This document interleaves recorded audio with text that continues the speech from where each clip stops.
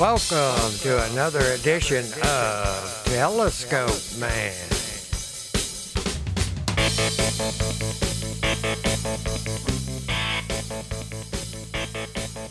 Hello and welcome back to another edition of Telescope Man.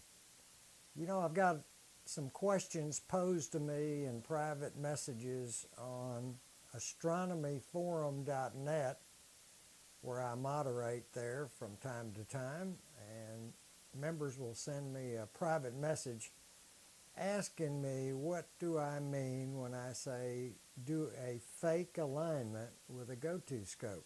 So today I'm going to show you what I mean by a fake alignment with my little ETX 125 PE that's sitting here right beside me right now. So let's take a look at the hand controller right now. This is a regular 497 hand controller that's plugged into this ETX PE. And what separates the PE from the non-PE is that it has a module right here on the side that determines true north and levels the scope. So you don't have to do that with a PE model as you would have to do with a regular model. With a regular model, you'd have to level it, level everything, level the tube usually, point the scope north as accurately as you can. Well, this does all that for me. The little LNT module back here, Level North Technology, does that for me. It's also got a built-in clock, so it keeps time and date.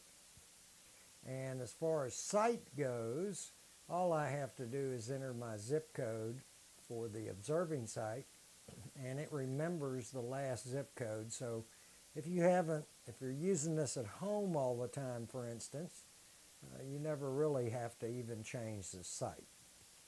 So with that said, we're going to take you through this short video on what do I mean when I say do a fake alignment.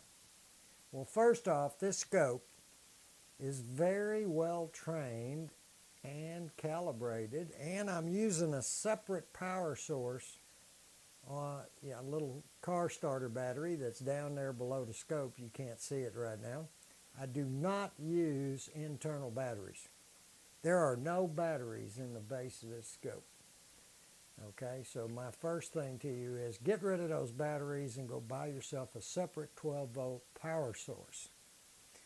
After you turn the hand controller on, what you want to do, the first thing you want to do, and I'm assuming that you've already trained this scope. You've already done that, okay? So here we go. So the first thing I do is I skip through the hand controller, and I go to telescope and I press enter, and then I scroll down to calibrate motors, which is right here. Let's see if we can see that. You might be able to calibrate motors. Okay, it only takes a few seconds, so let's hit enter and see what this scope does. Now keep your eye on that scope. Okay, it made a little movement up and a little movement to the side, and what it did was it checked the current coming from this battery down here, kind of adjusted the motors to the current that it was seeing coming from this power pack.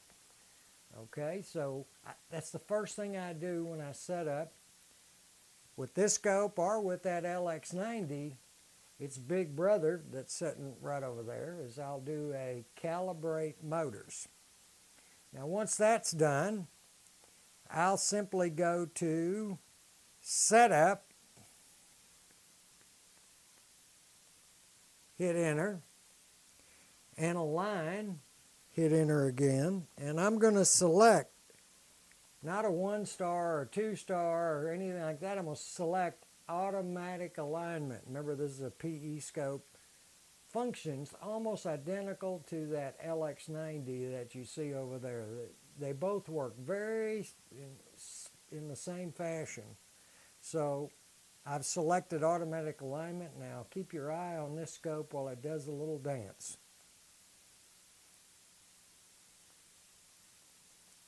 And watch it. First thing it's going to do is it's going to try to find level. And that's what it's doing right now. It's finding level. Remember, I didn't level the scope or anything. Now it's going to swing around and try to find north, which is off in that direction toward that window, that way. So it's going to swing all the way around, which is what it's doing right now. It's not really as noisy as people make it out to be. You know, I hear all these things all the time about it sounds like a coffee grinder. Well, let me kind of get my microphone kind of close to it. You can hear it. Not really that bad, is it? It's really not that bad. A lot of that is just a little exaggeration on some amateur astronomers exaggerating a little bit. Okay, now that it's found north, it's going to re-level itself again in that direction. So it leveled itself when it first started, and now it's re-leveling itself on the other side. And all that's done so that it can find the tilt of the tripod. And it'll calculate that tilt and take it into consideration when it's moving around the sky later. So right now it's finding the tilt of this tripod because it may or may not be level. Okay, and it's thinking about it right now. And in a moment it's going to head off to the first alignment star all by itself. Taking another look at level right now, pointed this way. So you notice it took level 3 different times while it was going around. So here we go, and it's slewing to its first star, which it automatically picked, Arcturus. Okay? Now here comes the fake alignment part. Obviously, I'm inside my office right now and I can't see any stars, all right? But I can tell you right now it's headed off in the general direction of Arcturus. And there it goes. If you buy a used scope, this is what you need to do before you hand over your money. You need to make sure that it runs through all these alignment electronic calculations properly. Excuse me. And then you can even tell if it's actually pointed in the general direction of where that star should be at whatever time you're testing it. Okay? There is no hurry to center the star or to press enter. Just take your time, find the star, and press enter if you're actually doing it for real. But right now, I'm just going to press enter because I can't see any stars. Now it's selecting the second star. Right there, selecting. And it's slewing to Vega. And it'll be up there some kind of way. So it's off, headed toward Vega. And it is going in generally the correct direction right now. Again, this is what you need to do when you buy a used scope of this type and you want to verify that the electronics are good. Really, all you have to do is do a fake alignment like I'm doing before you hand over your money. Okay, it beeped at me. It says it's got Vega. I don't know that it has Vega or not, but I can tell you it's in the proper direction, so I'm just going to press enter again. And of course it says alignment successful, okay? And it's asking me to select another object. So I'm going to select, let's select, can't select any planets. Let's select Messier 13, Messier 13. So we'll go to Deep Sky,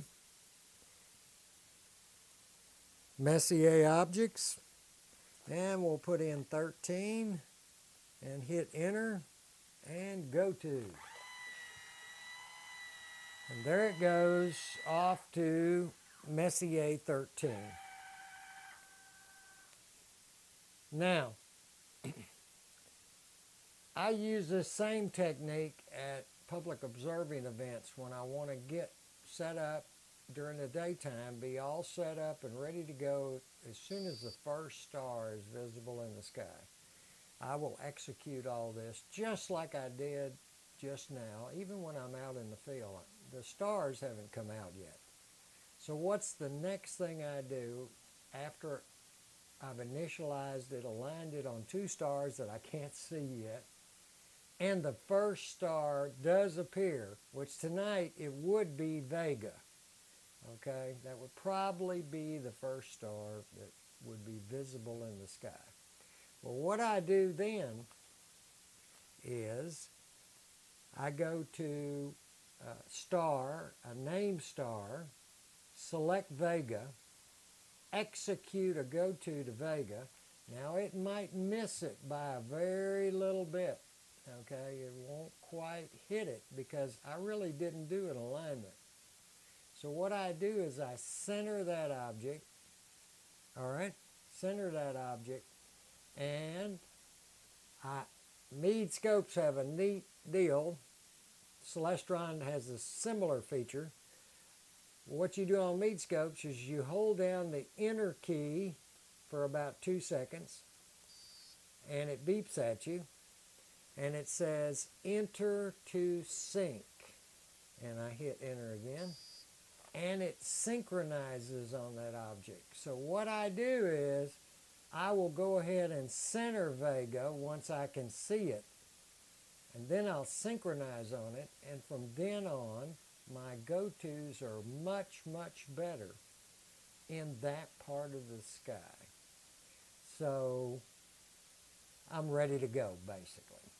I can usually use a wide field eyepiece and move the scope around and keep on syncing my way around the sky using that sync technique in these Meade hand controllers. Again, if you got a 497, you hold down the enter key for 2 seconds, let go, it beeps at you, it says enter again to sync, you hit enter again and it beeps at you again, and you've just synchronized on that object.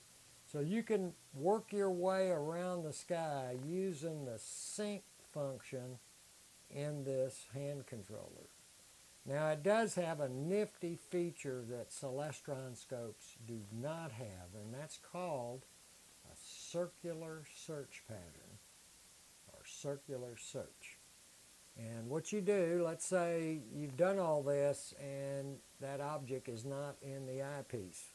Well, what you do is hit the go-to button again, and it basically says spiral search, and the telescope will start searching in an ever-widening circle until it sweeps up the object that you're actually looking for. And you just press any key to stop it. So what I'll do, if the object is not there, I'll execute a spiral search by pressing go to again. And I keep my eye on the eyepiece, keep looking for that object. And when I see it coming through the eyepiece, I press any key, center it up again, and hey, I sync on it again. All right, and now I'm ready to go in that part of the sky. So these Meade controllers have a couple of neat features. One's called sync, and one's called spiral search. And you can use those at night along with this fake alignment that I just did. before the sun goes down to get your go-tos to be really good go-tos. So until next time, I wish you clear skies, and remember, keep looking up to see the greatest show on earth right over your head every single night. See y'all later, folks.